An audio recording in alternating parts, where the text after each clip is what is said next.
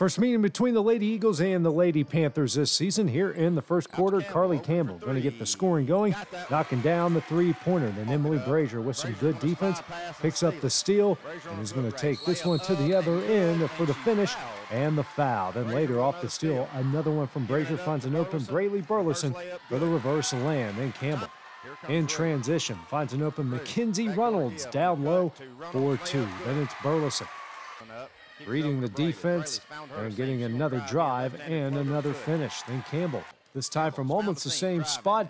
A nice move and the floater off the glass. Moving ahead to the second quarter, it's Jabby Joe Schaefer going down low for two. As the Lady Eagles going to win this one 76-18. And the boys trying to complete the doubleheader sweep also against the Panthers here in the first quarter. Slayton Sherman getting the scoring going, knocking down the three-pointer. Then Kurt Burleson here in the paint gets the hook shot to fall through. Then Grayson Burleson in transition getting the drive and the finish.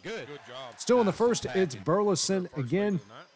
The same move, same result. The Eagles led by 6 at the half. Moving ahead to the third, it's Sherman off the feed from Grayson. Going to knock down another three-pointer. Then Ty Bryant's going to go to work, picking up the steal and taking this one to the other end for two with the left hand. Then Bryant at the top of the key, wide open, going to knock down the three. Then Bryant going to come up with another steal. He takes it to the other end for two as the Eagles are rolling this one 87-55.